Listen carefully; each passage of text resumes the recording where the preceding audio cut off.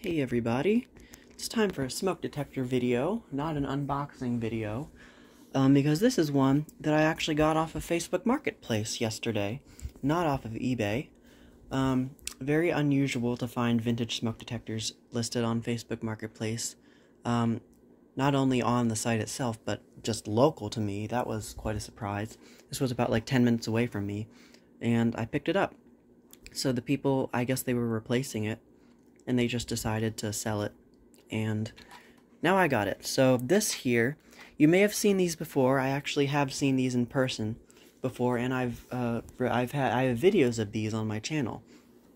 You might remember a long time ago I went to a house. It was an open house that had a fire alarm system in it. It was like a really old, like intermatic fire alarm system or something. They had a couple of bells as the signals and some pull stations. I remember there was like a chevron, I think, and a really old like one that you like hit with your hand or something. I don't really remember. But then they also had a bunch of these installed throughout the house, if you remember. But I didn't know if they were the ones that were branded by Earli-Gard or Square D, or if they were the ones that were branded by Pyr-A-Larm or GuardION. This one, you probably just saw when I turned it over, and you probably can already tell from the title. This one is a Square D company model, the Earli-Gard, which was their model name, and it's model number EGD-1C. Now, they did have models like this, if you can see right there. This would have originally been a line cord powered model, but whoever originally had it cut the cord on it. And EGD-1C, the C stands for cord, because they did have another model that was just the EGD-1, and instead of having a line cord like that, it had like regular pigtail wires coming out of the back of it for hard wiring. So they had both models, and then Pyr-A-Larm, the company, or actually these are made by Cerberus Pyrotronics. Pyr-A-Larm was just kind of their like brand name for their residential detectors, and then GuardION was the model name of the detectors themselves. But they had both versions as well. They had a line cord powered version and a hardwired model. And they also had different versions with like auxiliary, or not auxiliary, but external transformers, which I'll get into in a minute. But you may remember that there's another version of this that's made by Pyr-A-Larm, that it looks kind of like this version. This one here is the battery-powered model, of course, the FB1, which I've made videos on before. But I've mentioned before they had a hardwired version of this one, too, which looked exactly like this, except it had an LED on the side right there. It had the same exact circuit board and everything, so I don't know why they had to make this version hardwired and this one. I don't really know why they decided to have both those designs. Now, I think it could be this is the sensor itself right here, this sort of can type thing. They did have system detectors that were just like this sensor part right here. So maybe they thought, oh, we have this sensor already made. We can just adapt that into an actual residential unit. So maybe it was cost cutting. I don't really know which one came first. Yeah, I have no idea actually, because this one is not really dated anywhere. And you can see it doesn't even say Earli-Gard on it. It says Square D company. But Earli-Gard was once again, like the model name, I guess you'd say, of their detectors, because this one would actually be the predecessor to the Earli-Gard EGD-4S right here. This came out just a slight bit after this one, I'm pretty sure, which I actually mentioned in this one's video that I made. But you can see that on these, they almost always have the Earli-Gard logo in addition to the Square D company logo. Now, I don't know if there was another label up here that got removed, but I honestly can't even tell. But it does say Square D company. It has the model number there still, and the UL listing. And this one's issue number 213, and this one's issue number 7039. So yeah, this one is clearly came before this one. Alright, now I'm actually going to take the detector apart now for you, because you can get the cover off, but you have to remove those 4 screws on the back. So let me go ahead and do that really quickly, because I really want to show you guys the inside. Okay, all 4 of the screws are out. I've unplugged it. The LED is no longer lit. So lift the cover just straight up and off. And there it is, the inside.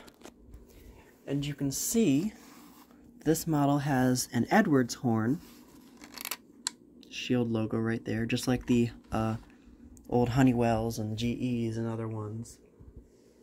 I don't know if any of those models, the FRU-2, had Edwards horns. I think they always had Kobishi. But, yeah, these always had Edwards horns, as far as I can tell. And that was because the cover is, like, flat, and the horn, like, rests up against the cover. And Edwards horns are the only ones that have the flat top there. So, you'll also notice the transformer right there on board. Now, I mentioned that some of them have external transformers, and on those, they don't have the transformer right in here, obviously. Instead, they have sort of like it's almost like an AC adapter type thing, like the, like those transformers that you use for, like the transformer for my Vista panel, like that. So you basically attach the cord to the screw terminals on the back of the transformer and plug it in, like that. Actually, you know what it's very similar to? It's very similar to the smoke alarm center from the SA77RF by BRK, or First Alert. It's very similar to that, designed with the external transformer. But this one is one of the models that has the internal integrated transformer on the PCB itself, so there's no need for one of those external cord transformers. Now, I mentioned that I have seen these before in person. I've actually seen them 2 other places outside of that open house. There's a friend of mine who has a Christmas party like every year that we go to. They're actually friends of ours from the pool. And they have one at the top of their hallway. At least they did the last time I went there a couple years ago. It was still there. And there was another friend of ours that had one. They were actually friends that used to go to our church back a long time ago, and we used to go there for like these parties, I guess you would call them. I went there a few times, actually, and they had one at the top of the hallway, at the top of the staircase as well, but theirs was very different. If I put the cover on, notice how the sensor, it doesn't stick very far out of the cover. Well, the one that they had, for some reason, the sensor stuck out like about a ½ inch more out of the cover, and I could not figure out why. I actually didn't even notice it until years later when I posted the picture I took, and I thought, okay, well, that's weird. And then I found another one in a house for sale, which I recently, you saw it in one of my previous volumes of real estate browsing. I think it was like volume 10 or something like that, maybe volume 9. But it had the sensor, once again, had the sensor sticking out really far. So I thought, okay, that's got to be either a different model or somebody messed with these. So when I got this one, I was feeling this sensor around, and I did this. I twisted it. Which way? Maybe. There, I twisted it like that, and it went like that, and then it came right off. So, yeah, this sensor, it's detachable, apparently, and I guess that's for cleaning. But here's the funny part. You know these are made by Cerberus Pyrotronics, but this one's labeled Earli-Gard, or Square D. The actual sensor itself is still labeled Cerberus Pyrotronics.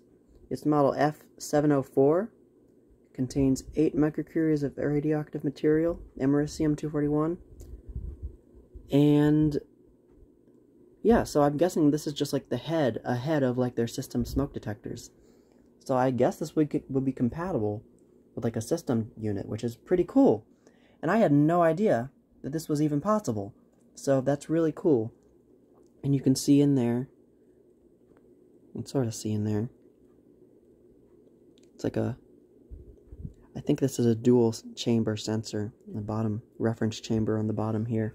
But it only goes on one way. There's like a keyway right there that fits into that groove. Get this sensor back on. So yeah, oh yeah, and I actually didn't want to put it back on yet because this solves the mystery of why the sensor looked like that in our friends and in the one that I saw at the open house. Because if you just take the sensor and put it in the cover, look what happens. It sticks out.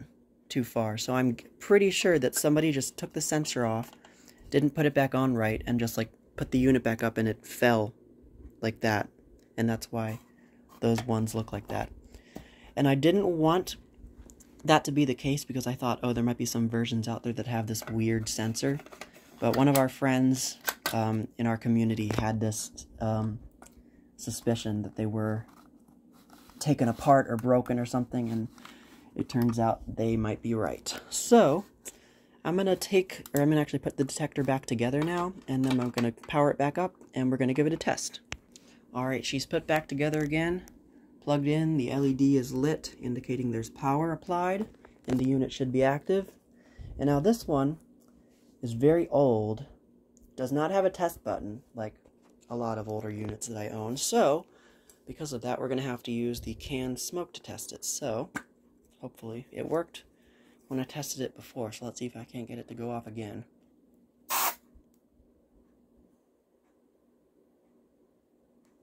A little more.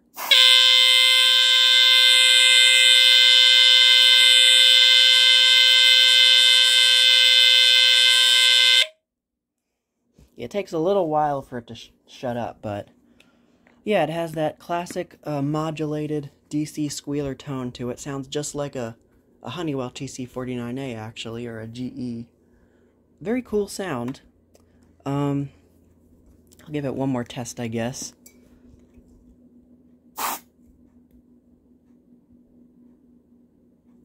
Maybe.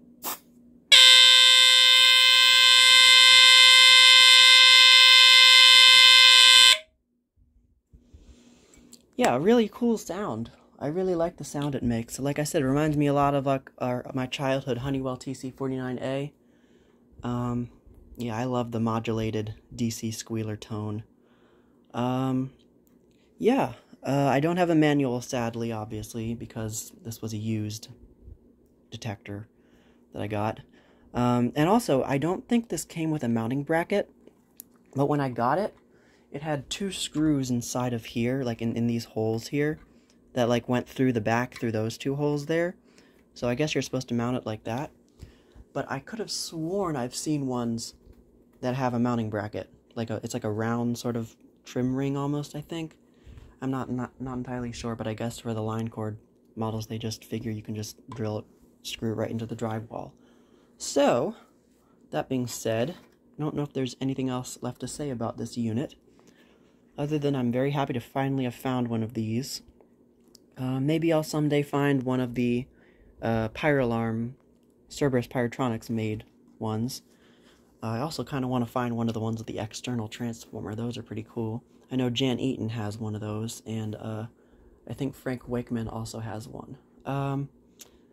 But yeah, that is about it for this video. So thank you guys so much for watching, and I will see you in the next video.